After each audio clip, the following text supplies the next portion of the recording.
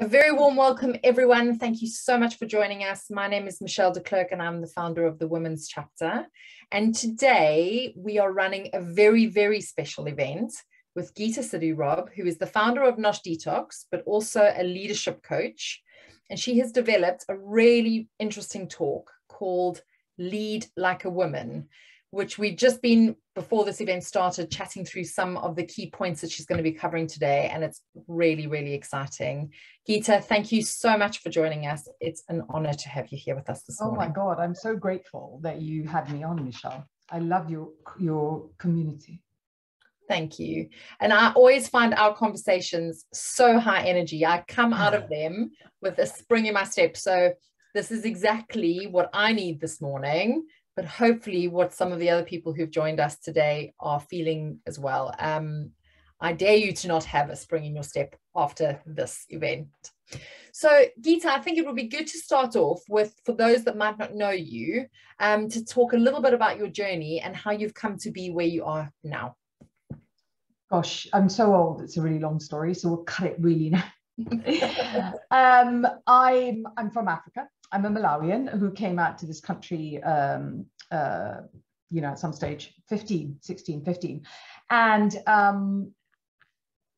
being Indian, I had a few choices growing up: doctor, lawyer, accountant, death, marriage.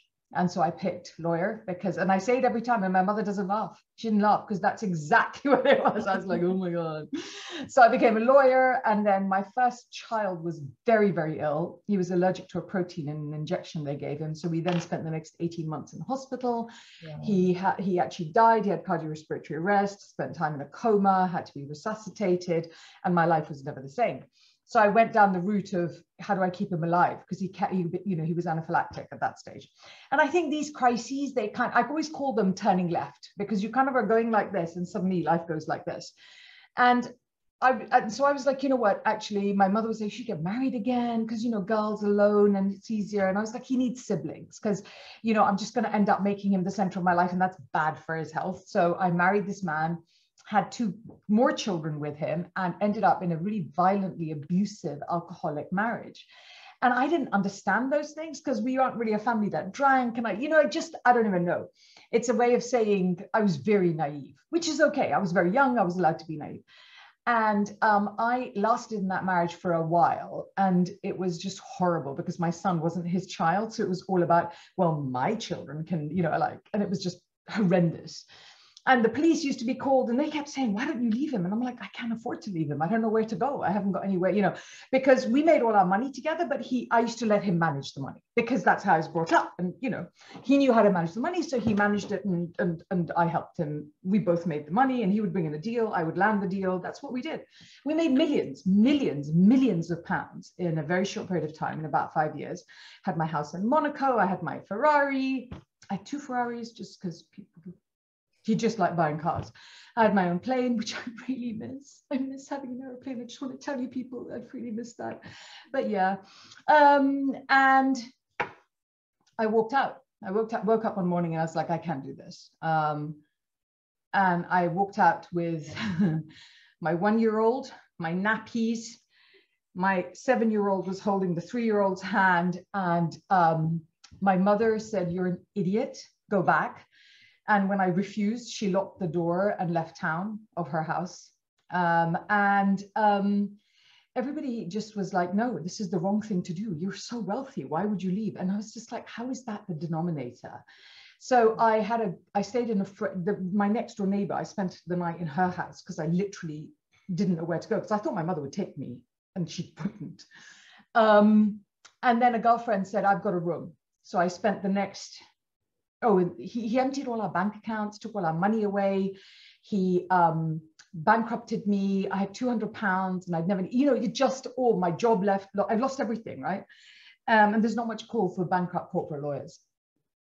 And I tell you all this because it's really important to understand that there are places in life, no matter with what privilege you're brought up with. I was brought up extremely wealthy, very well off, and very highly educated and very privileged.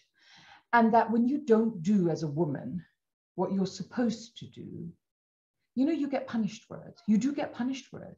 And that's what happened to me. And so I ended up sleeping in a friend's house, and the kids slept on the bed. The baby was on a little mat thing on the floor because she was little.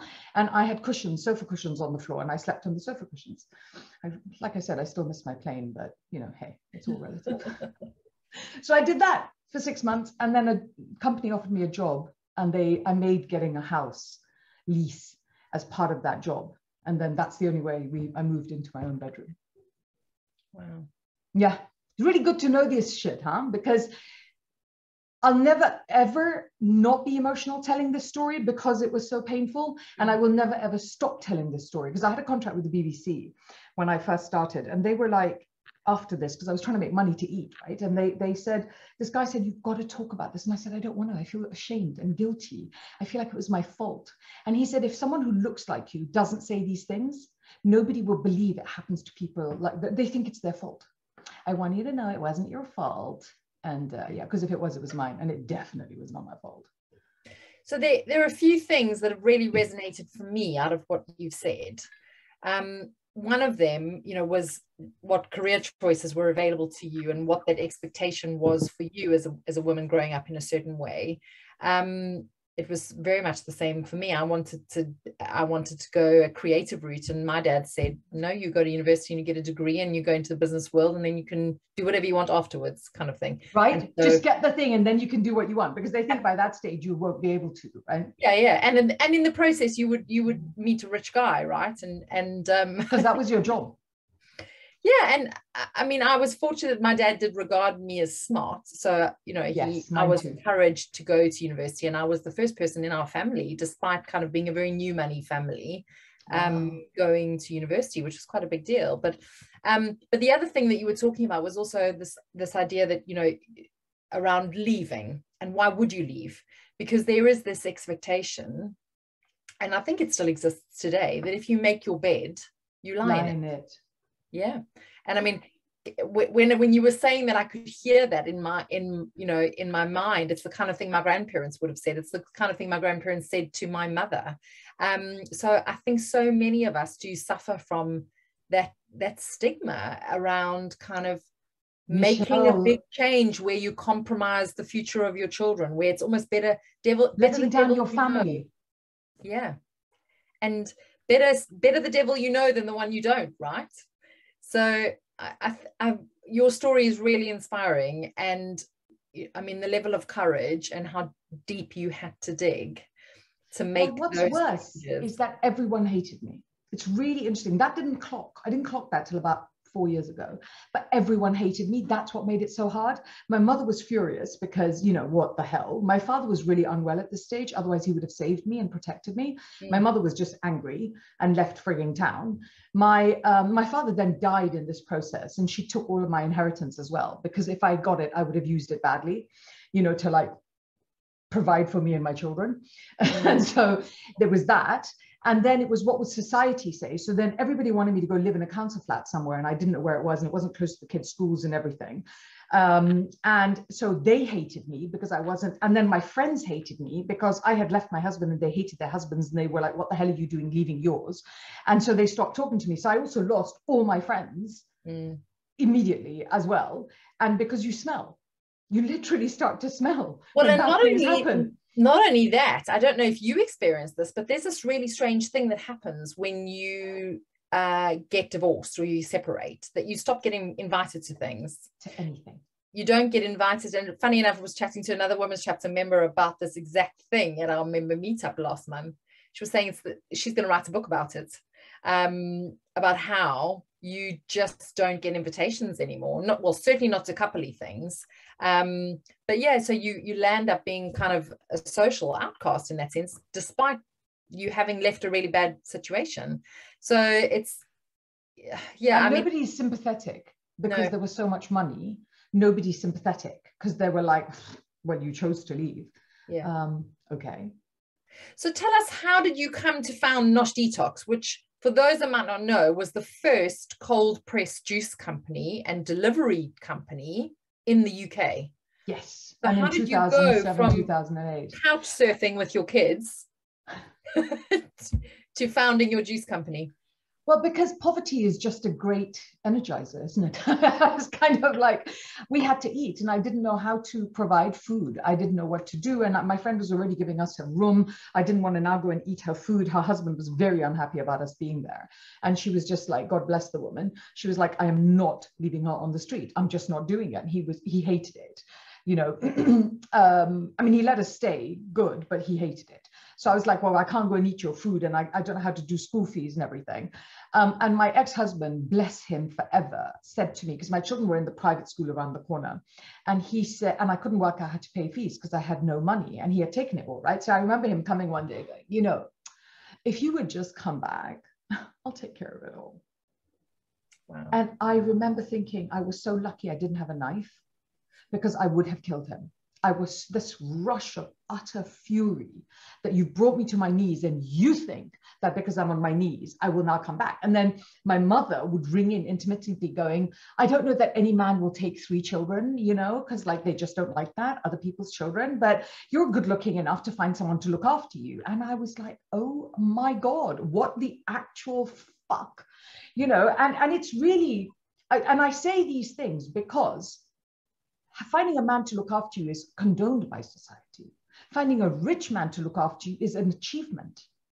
And so why was I not doing an achieving thing when I was able to do it? And there was a queue of them, right? And I was just like, no. And it was so hard, Michelle, to say no.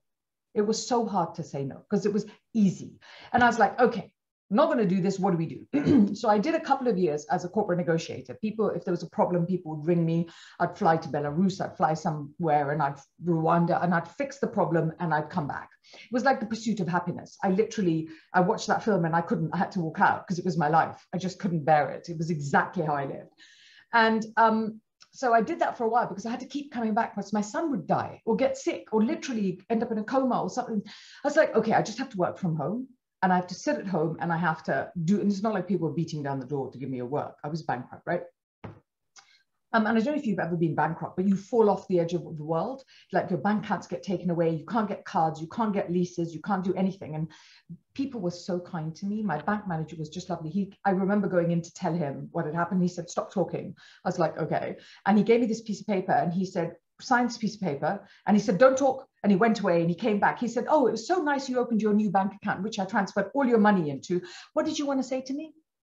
I was like, I'm bankrupt. And he went, oh, I'll have to close that old account down. And he closed the old account down so I could access the money in the new one. Wow. I mean, like, he just didn't have to do that, you know? Or he did some version. I was busy being traumatized. I have no idea. He did some version of that anyway. So he froze all my old accounts, but they didn't have any money in them, so nobody cared. So I did all this and I would get paid to do it because I had to find school fees and I had to find food and I had to, you know, do whatever. And I was flying to Saudi Arabia and I was like, oh, it was terrible. So my daughter said to me the other day, she was like, I used to stand at the window and cry till I couldn't see you anymore. And I'm just like, oh my God, you know, and what do you do?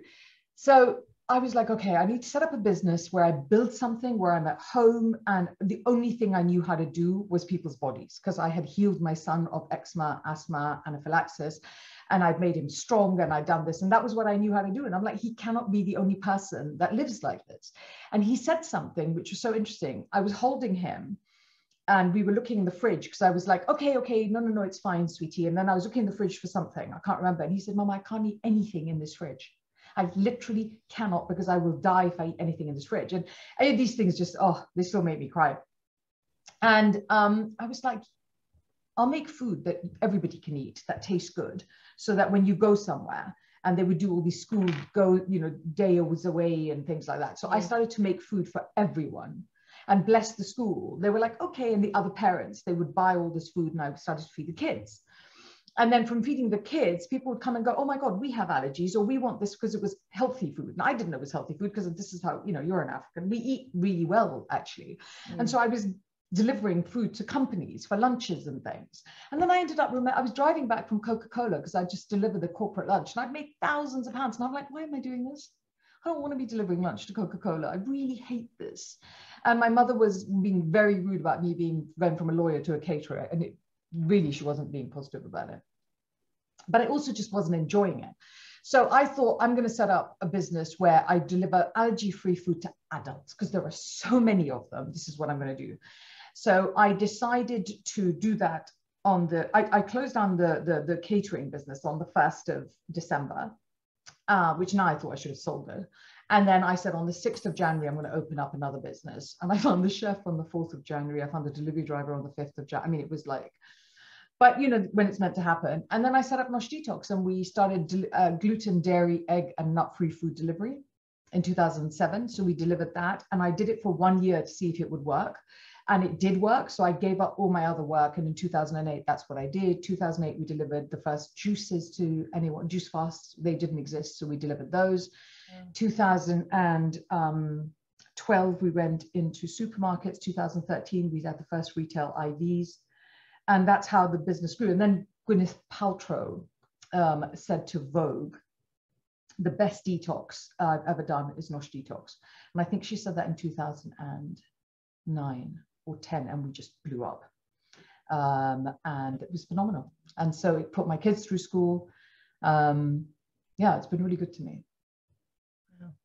And now you have another string to your bow, because you have gone on and trained as a leadership coach. And I know you do a lot of nutritional work as well, which sets you up really nicely to help women like all of us with not only the leadership challenges from a coaching perspective, running a business, driving a career, but also thinking about how we're balancing that, you know, from a self-care perspective as well.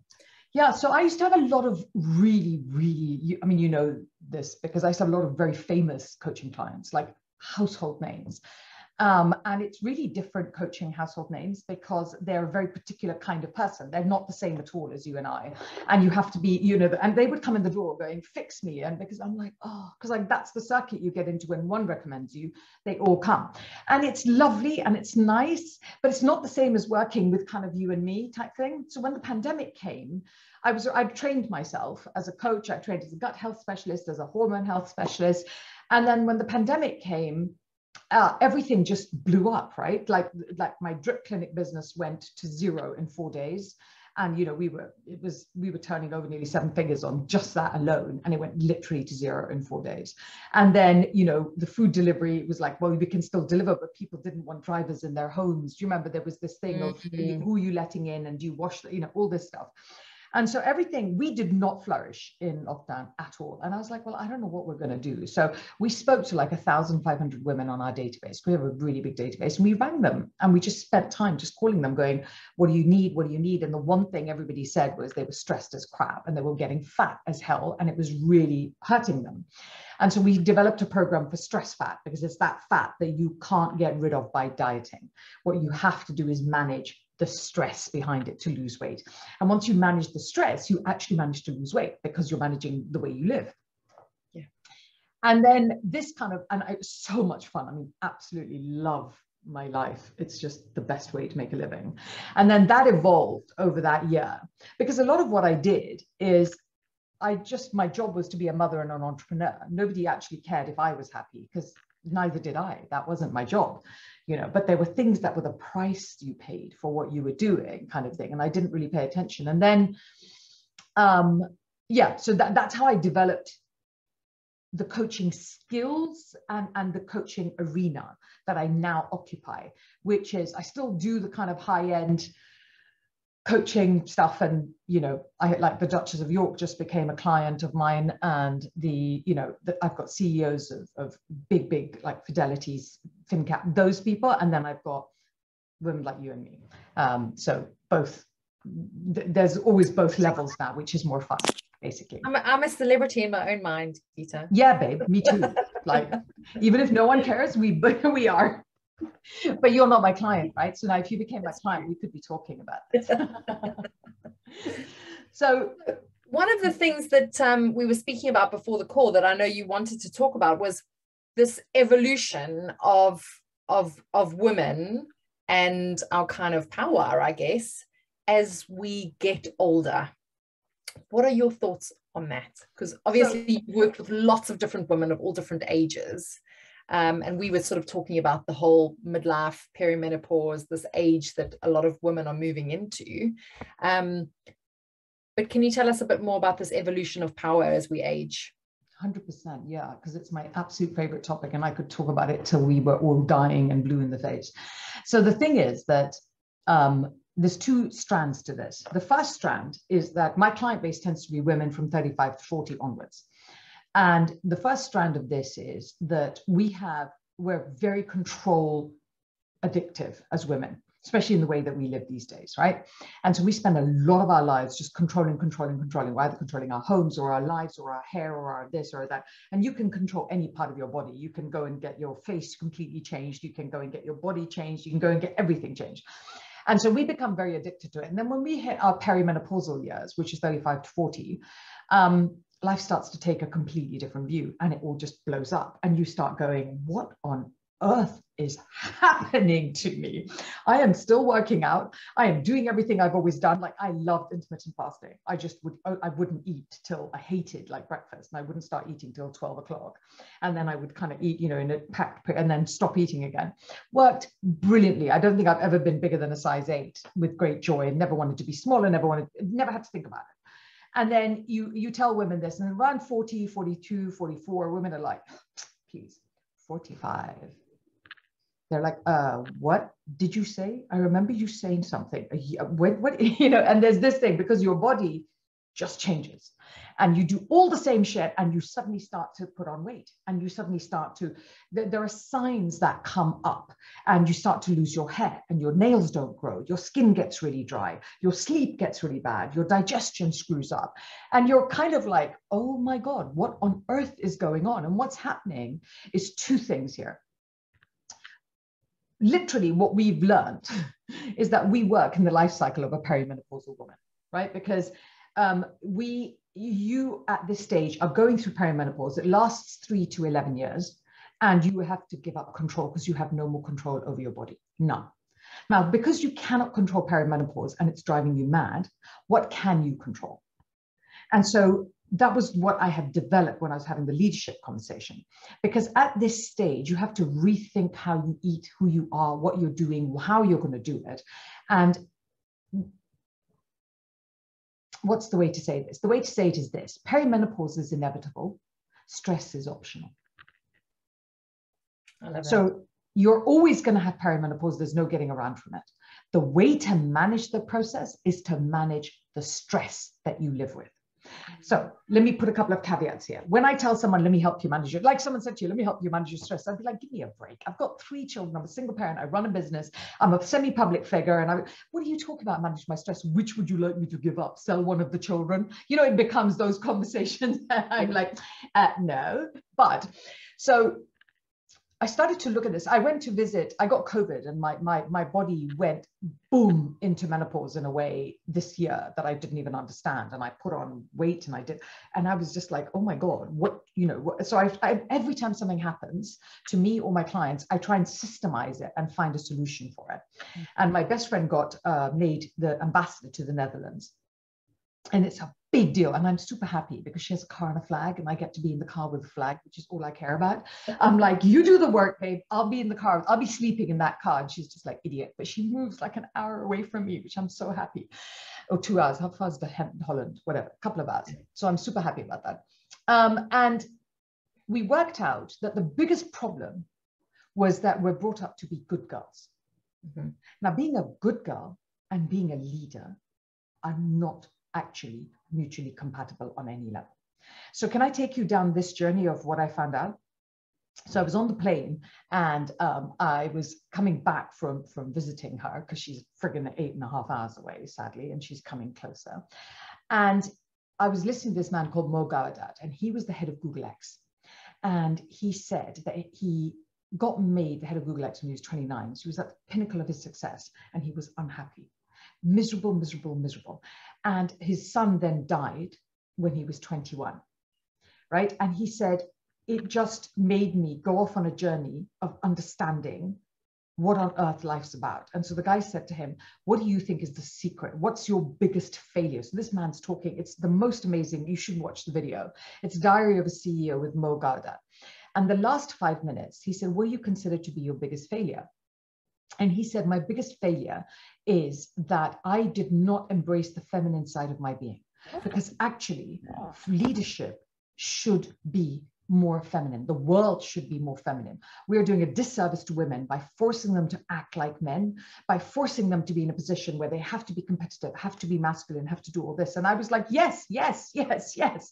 Me, you, plus everybody I freaking know, and every woman who is my client, because she's an achieving, ambitious woman over the age of friggin' 40. We're stuck in this pit of doing this stuff. I remember being a lawyer and we bought female cufflinks. The female cufflink, it's pink. Right? But we behaved and we dressed like, because we were lawyers, we couldn't do anything else. So he said that when you look at people like Steve Jobs and Gandhi, their biggest successes came from their feminine sides. That when Steve Jobs made Apple something that was beautiful, he was appealing to our feminine sides. And that's why he was so successful. And that when he became a man again and he was obstreperous and rude and difficult, that's when he was most unsuccessful. Gandhi picked flow and nurture, and that flow and nurture was his femininity. He said, so the mass feminization of the leadership in the world is what humanity needs, because leaders should be, not do. I was like, bro, give me a pulpit and let me talk about this. So what this is this. We have certain truisms as women. Number one, we think we must do more than we must be. Number two, we think it's very important and more important to be liked than to be trusted and respected. And number three, we think success has a price. And that price, which we pay daily, is actually paid by our bodies.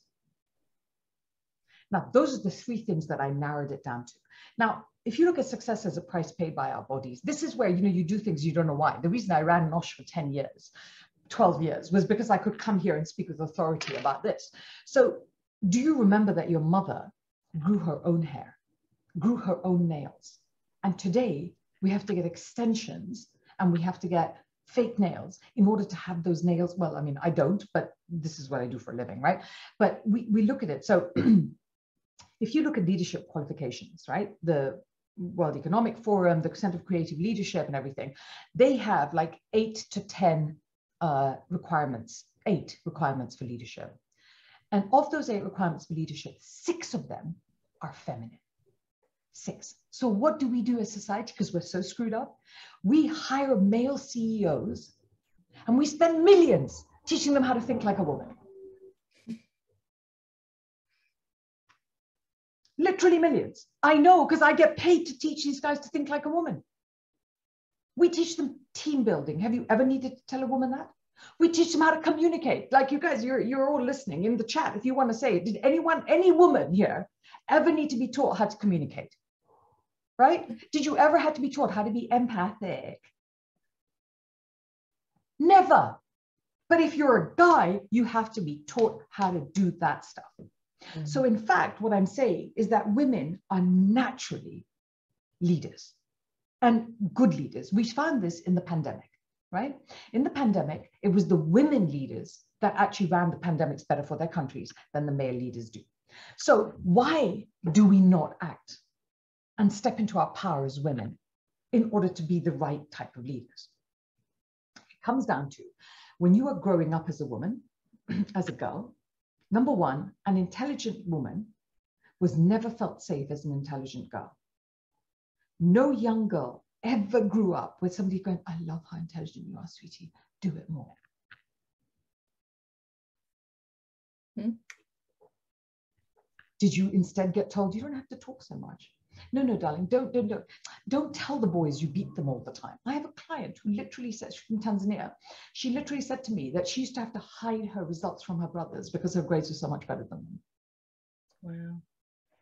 So intelligent women naturally don't feel safe as they grow up because their intelligence was not celebrated when they were younger. And the other thing is that, so that's one thing. Number two, you look around you as a young girl, who had the most power, the men or the women? Mm. Growing up, who around you made more money? The men or the women? Growing up, who around you ran the countries, ran everything, made decisions, was stronger, could hurt you, could really make differences in your life, could ruin the trajectory of your life? Was it men or women? Men, yeah. Certainly a lack of female role models. So what did you do? Did you grow up thinking, I'm just going to be my most feminine because it's really powerful? No. You thought, do you know what, mate? You stay feminine over there. I'm going to head in this direction because I'm going to act like him because that's my route to success, power, freedom, control. So then what happened was this. You turned up and you took your feminine body with your vagina, because I don't understand Tampax and their stupid ideas about who's a woman and who's not a woman, vagina, and you said, I'm going to behave like this man because that's how you do it. The trouble with it is let me give you this as an analogy. How many of you have ever moved to live in a different country? And when you moved to that different country, did you find you put on weight? Did you find you were really stressed? Did you find you really struggled until you adapted?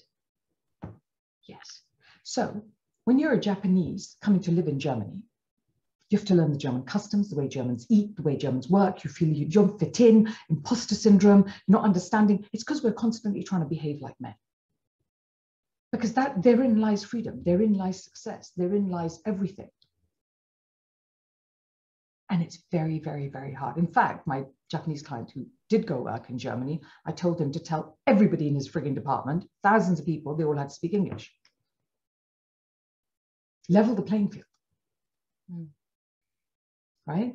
So we pay a price for this behavior. And I didn't understand this till we started all the stress teaching through lockdown. And then I realized that 90% of the stress comes from not understanding what it means like to be a strong, powerful woman. And the other thing with this is that we don't really get there till around 40. Because until 40, we're busy. We're having babies, we're setting up houses, we're doing marriages, we're doing this, trying to get established at work. But when you get past, and of course I'm making a number up, when you get past a certain threshold, you start to have more space and voice and power and success.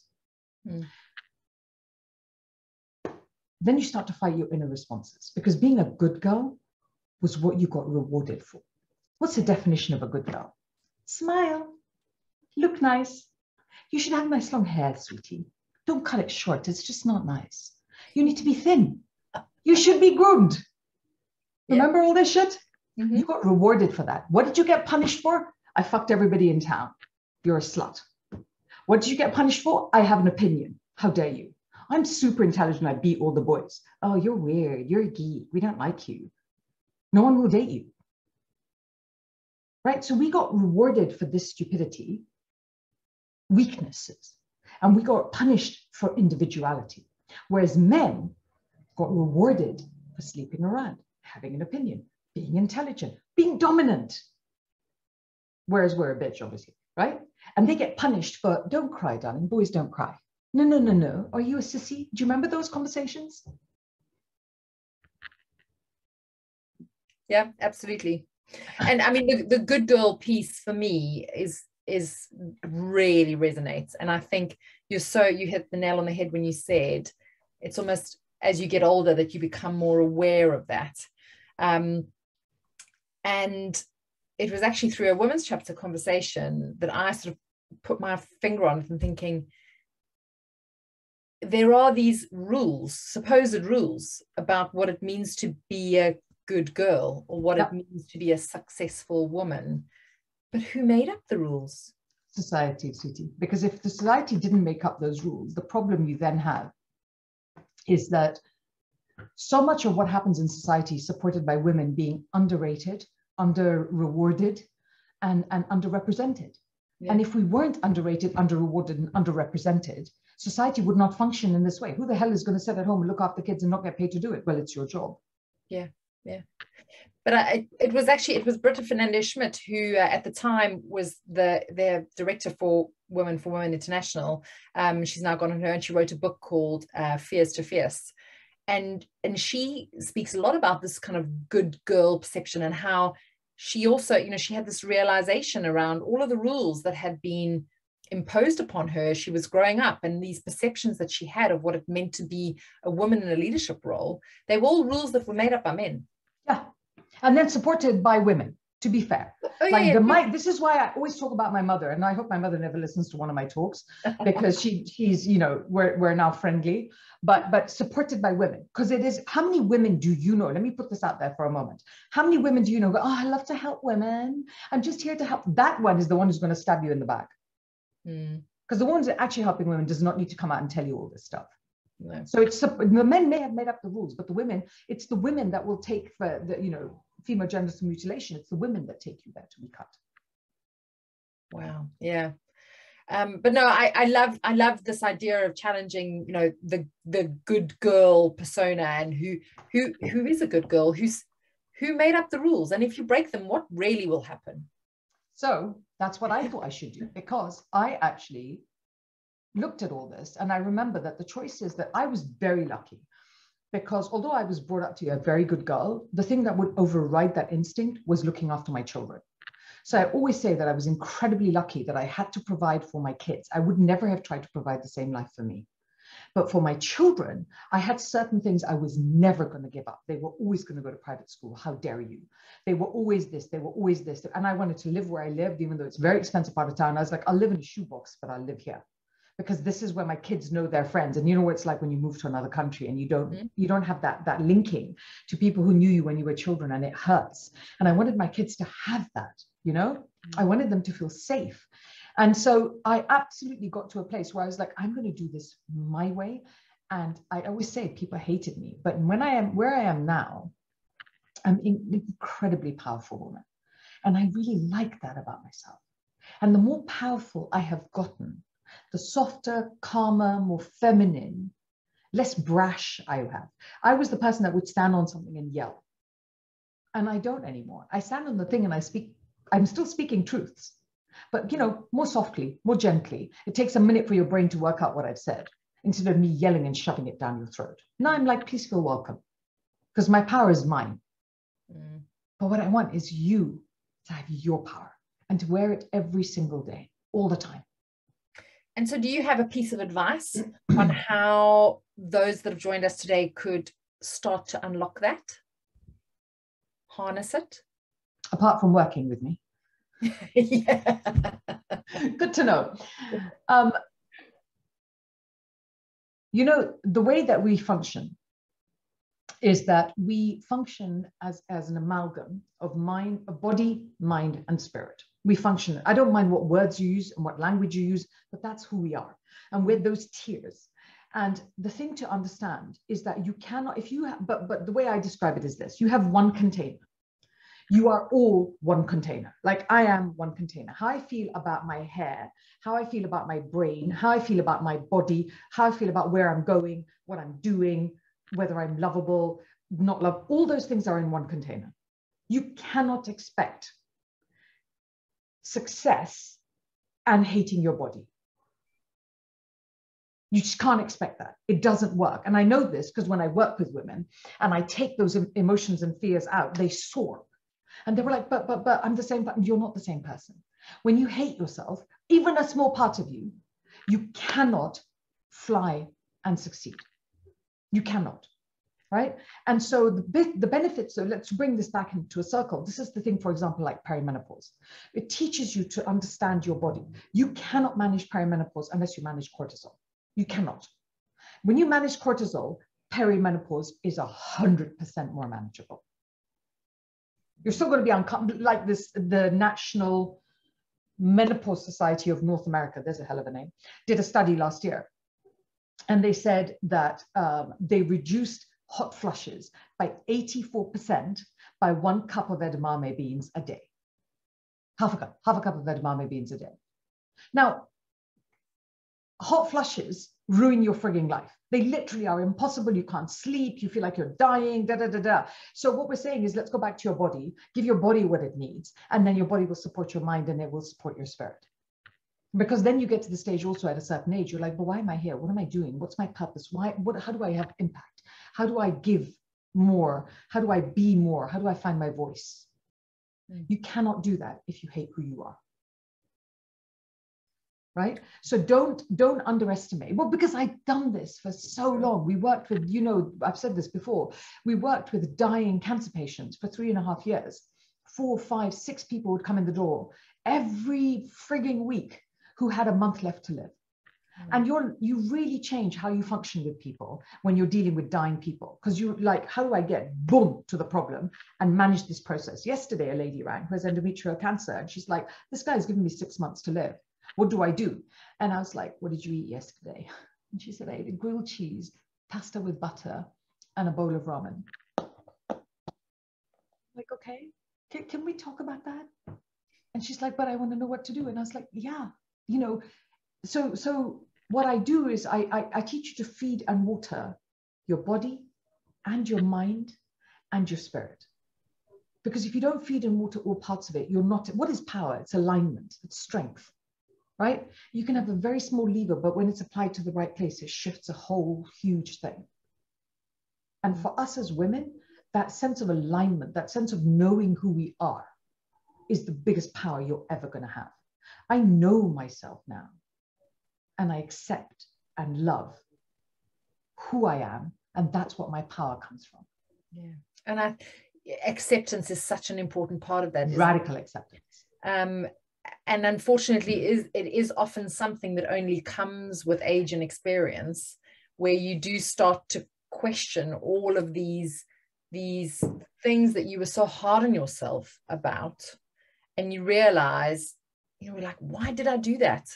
I mean, if you were just speaking about body image, you know, and I think so, you know, everybody suffers from this in some way or another, where I used to hear my mother say things like this. Oh, I wish I had worn the bikini. I wish I'd worn the jeans. I wish I'd done, but there are all these kind of crippling insecurities and ideas that we build around. Answer the doorbell. I'm really sorry. Oh, you God. Keep talking. I'm coming back in 1 second. Yeah, that I think reaching that point of acceptance of all the things and just being less hard on yourself is a really important part of owning your power and starting to feel more comfortable in your own skin physically, and how that then translates from an emotional perspective into your work life. I think at this stage it would be really good to encourage, if anyone's got any questions, please pop them into the chat, because the idea is that this is interactive, and it's not just about Geeta and I chatting, although unless we sent you to sleep, of course. Yeah, but could keep having this conversation for ages. One of the other questions that I had for you, Geeta, you mentioned at the start of this, before we were sort of having our prelim chat, about Maslow's hierarchy of needs, which I think all of us have heard of or know something about, and how you have recreated that. It's because I really hate for women. I've womanized, feminized Maslow's freaking hierarchy. The number of times, like I tell Maslow's hierarchy of needs, I was like, I'll just go read them, you know, because like actually what is, do you know that his psychological, physiological needs, the core needs, air, water, food, shelter, sleep, clothing, reproduction. Like, what do you mean? What do you mean reproduction? So basically what he means was sex, because it was 1940 something that he created it. And that's what, shut up. Do you know what I mean? Like, my core physiological need is actually almost, I'll give up air, water, and food if the kids are fine. And sex is not on that agenda at all. So I recreated anyway a female version of it. And so I called it Geeta's hierarchy of needs. And so I said, the first, we start with external needs as women, right? So the needs are, what do I need so I can work, right? And that need is, how are the kids? How's my home? Here's whatever I'm doing, because so many of us now are breadwinners and we're the ones looking after our families. So it's like, what environment do we need so that we can work? The next need then becomes is, what do I need so I can be more effective? And so what you're doing there is you're kind of honing what you did in terms of what you're doing in terms of work. In order to be more effective, I have to work out, I have to do this, I have to do that. But when we get to that stage, we think we're looking after ourselves, but we're really not, because those are still needs that are being met for the people outside of me. Mm-hmm. I'm trying to make myself better so I can help them. I'm not making myself better so it helps me. So then you hit the concept of actually what is leadership. And you don't become an effective leader till you head on to the next layers. So the next step is having a dream or having hope, you know, because actually as a woman having a dream and a hope, it's very unusual. We don't often have them because they're so work related, they're so family related, they're so related to what we're doing for others, that having a dream and a hope is allowing hope to come from inside you. And that becomes the internal journey, and that's where it starts. And that is the need. You've got to have a dream and hope. Because if as a woman you don't have that, there is a really, it's miserable. Then the next one becomes, can I have more? What more can I have? Me, for me. And then that's a need you've got to look at. It's a need you've got to fulfill. Because if you can't ask, can I have more? You're not opening yourself up to anything else. Then what else is it that you need? What else, where are you going to get it from? And the one after that then becomes, well, how do I get self-esteem, self-trust, and self-love? So to me, those are the needs. Then those last 3 or 4 are internal needs, and the first 2 are external. They're like kind of Maslow's hierarchy. They're all external kind of needs. And for us, we have them, but only in the first 2 layers. After that, it's an internal growth process that we need as women. And mostly we have space to do it in the perimenopausal time. I have a question around, that need to do things for us. And it'll be really interesting to know your thoughts on this. The idea that we should model happiness for ourselves and become happiness role models by making choices around what is good for us, and modeling that for our children, for our employees, for our colleagues, because I think that's another really difficult thing for women to do, because it goes against that kind of nurture instinct that we have to do things for others before doing things for ourselves. But actually, like in your whole journey and making that decision to leave your marriage, you were essentially making difficult decisions in order to ultimately role model happiness for your children. You were giving them permission to make those same difficult decisions one day for themselves if they have to, in order to be happier, safer, stronger. That sounds really sweet, but actually I thought he would hurt my son. I didn't leave till I thought he would hurt my son. And he was 6'4", and I just was like, his hand was like this big. Can you imagine? So like and my son's face was, and I just remember thinking, God, he might kill him. And that's, let's keep it real. That is not at all true for them. Yeah. I left because I thought he would hurt my son. Now, and see, I don't want to model happiness. I don't even talk about happiness. I think you do it without realizing it. Yes, I want to model power, because the more powerful I feel, the happier I am. Yeah. And there are days I'm not happy and I'm like, give me a packet of crisps, shut up, and let me get back under my duvet. But then that's what I need for my happiness right then. Right. And then there's like, I'm chair of the Montessori Foundation and of, Microloan Foundation, which helps women in Africa. And I do both of those, and they make me happy. I don't get paid to do them. They make me happy, but they come because I'm powerful, because they need me to help them with their strategy and their whatever, and they don't pay me, but I get the benefit. So I don't ever want to model happiness. I think that's a massive responsibility, and I don't want to model that. But I will model power. I'll model choice. I'll model, not even control, because control is brittle. I'll model self-acceptance, self-esteem, self-trust. Let me model that happily. And can you see how relaxing that is? Yeah, absolutely. But I think ultimately the way that you would look and come across to other people when you are modeling all of those things is you would come across as content. You would come across as calm, in control, happy. Yeah, it's a really great question, Michelle. I like it as an idea. Yeah, just in that place, in that flow where you are, you're ahead of your saboteurs, the things that stand in the way of you feeling good about yourself. But I think so many of us underestimate that all of those processes come from doing things for ourselves. Well, and really, I think primarily as women, it's to identify ourselves. Because when I was bringing up the kids and going through this journey that I talked about today, I was going through it, and I had really covered me as an entrepreneur. I had covered me as a mother. There was nowhere I covered me as a woman. Yeah. And I remember getting really sick one day and the nurse going, we've got to put you on a drip, and me crying my eyes out because it was 2 o'clock and I had to go to the nursery to pick up the kids at 3:15. And she's like, you can't. I'm like, I can't not. There is no one else. Yes. And I remember sitting there thinking, if I die, then my ex-husband and my mother get to look after my kids. And from that moment on, I looked after my own body as a priority. It's the most money I spend will be on looking after myself. For me, that I spend. I'd rather do that than a handbag any frigging day, you know. But so yes, I hadn't thought of it like that. So yeah, I think you model that probably because I am so much happier than I have ever been. And I look back at what I've done, and I think there are so many frigging sort of tragedies in there, and I don't see them as that, because I sometimes tell my story and I'm like, God, I sound like a complete twat having gone through all those things.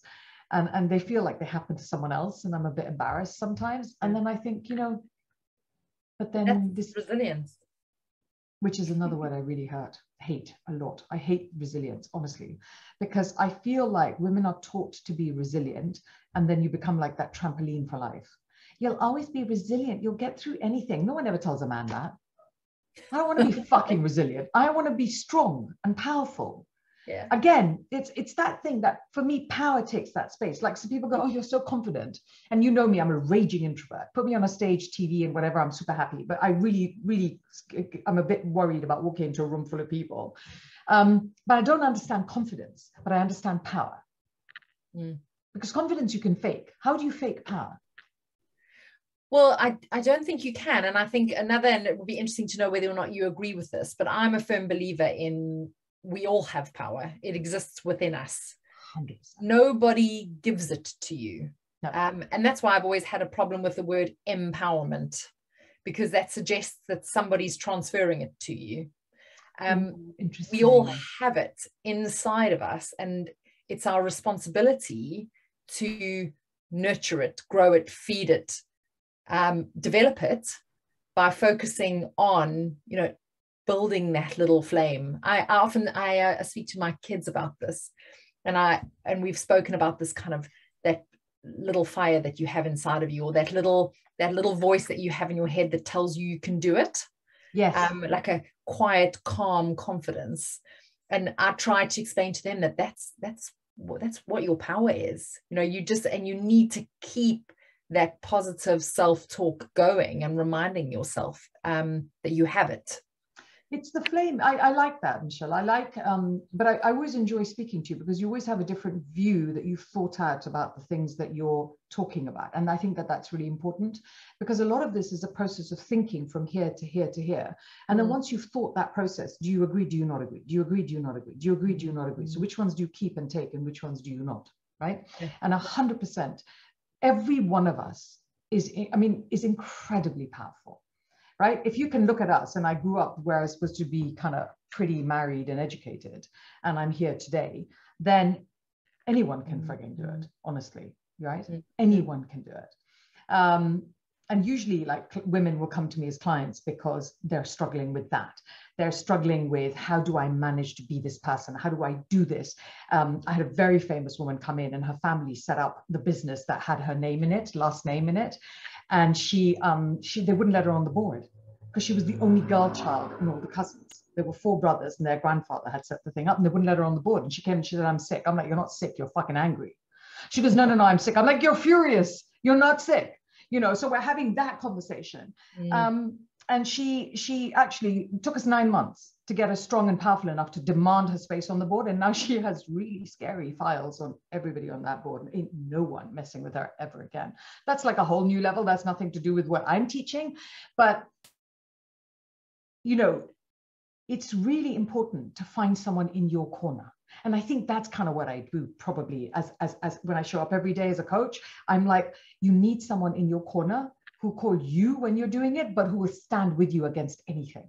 I have a client in the city now who's being thrown out of the company she built. And we're having conversations every day, but it's pure misogyny. She just runs a business with a lot of men. And she's kind of like, well, they're just screwing me. And it's like, yeah, and that sometimes happens. Now, how do you be the person that can manage to get through that space? How do you be that person? That's what, you know what? Nothing bad is never going to happen again. Of course it's going to happen. Yeah. But what are you going to do and how fast can you pivot and recover from it? That's what power gives you. Mm. So I don't want you to call it resilience, anyone here, ever again. Please don't call it resilience. No, what the hell does resilience mean? It means I will overcome, I'll endure. Screw that shit. No. Yeah. Well, for me, it's the bounce back. I mean, but it's interesting because you've challenged my perception of now by talking about the trampoline. So, but yeah, I mean, I think power is at the heart or the core of all of it. And as women, as a woman, my biggest learning has been that I didn't need anybody's permission to utilize it. You see what I'm saying? And if you do need it, let me give it to you now. I give you free permission to be as powerful. Let me tell you, there is a place where standing in your power makes you 100% undismissible. Women come to me and they're like, oh, I've just taken Warner Brothers, like their new marketing manager is 3'4". She's so cute, but she's like literally a midget. She's tiny. Well, she's not 3'4", she's like 5'1". She goes, Geeta, help me. I'm talking to a room full of men, all of whom were twice my size, and I can't make them hear me. And it's like, babe, I defy you to ignore me. Anywhere. But because I don't ignore me. And Michelle, this is what you've done. You don't ignore you either. But if I don't ignore me, it's impossible. Honestly, what I think of me is the only thing that matters. What you think of me is, with all politeness, none of my damn business. It's just none of my business. Well, because it's something that you can't control. And why do you care? And that's the other thing that I think a lot of us have learned, even if we haven't quite put our fingers on it over COVID, was, you mentioned your story about being on the drip. And I think a lot of us have realized over the last 2.5 years, if we don't have our health and we don't look after ourselves, we are no good to anybody else. One container. And the other side of that is that also you have to, for sanity, for stress management, we've got to get better at just focusing on the things we can control and influencing those rather than worrying about everything else. And I think if all of us had to sit down and write down all the things that are worrying us and divide them into columns of what we can actually control and what we can't, it would be a massive revelation around, what you can then do about it. I agree. And I have like a caveat there. I tell you, when I'm coaching, the first thing I teach women is how to show up in their most feminine self. Mm-hmm. And they don't always know how to do that. And they don't understand they're not doing that. So control, not control. Yes. If I made a list of everything I couldn't control, my heart starts to thump a little bit. But if I can show up in my strongest place, mm-hmm. then I don't need to make that list. Then I know what I'm doing. Do you see what I'm saying? Yeah. So I agree with you. And there's just a slight emotional shift I'd want to make around that, which is that the first thing I'm always saying is, let's get you to a place where you understand what being a woman means. Mm-hmm. And we've hung out we're both intensely feminine women. And yet we stand in power. We stood next to women who's got their boobs right out and they're wearing low cut tops, which power to you. I wish I had boobs to do that with, but that is not femininity, because femininity is used as a weapon to manipulate others and it leaves us with a bad taste in our mouth. And what you want to do is get to a place where the femininity and how you wear it is a sense of your absolute internal power. Wow. Thank you. And I know that Yasmina asked a question about what your most recommended books, videos, and resources are, and we are at time, but I wonder if those are, do you have anything like that on your website that I might be able to include a link in the follow-up so that... yeah, so I won't put it here. I'll give it to you and you can send it out. Okay, that would be amazing. Oh, yeah, I mean, I can put it here if you want me to, but otherwise I'll put it there. Yeah, I mean, if you've got time to pop them in the chat, that would be really helpful. But then I can also... I'll send it to you as well. So that's the one where you can have access to the portal. And then there's just to have a conversation with me is bookgeeta.com. Amazing. That's so good. Yeah. And for everyone who's been with us today, thank you so much. I hope that you have left with a different perspective, or you've challenged your own perceptions, which I know every time I have a conversation with you, Geeta, I do that, and I'm better for it every single time. So thank you. I completely love your speeches. That's mutual. And I think that's one of the most important parts. I think somebody has a question about female networks is, and networks in general, is surrounding yourself with people who you can be real with, but who also give you frank, honest feedback, challenge you to think about things in a different way, because that's how we learn and we grow. So thank you very much for being in my community. Oh, such a pleasure. Honestly, love you completely. And I just don't spend a lot of time thinking how many people I like, because honestly, that's just not how life works. But you're very high on that list. Oh, bless you. Thank you so much. And thank you so much to everyone for joining us.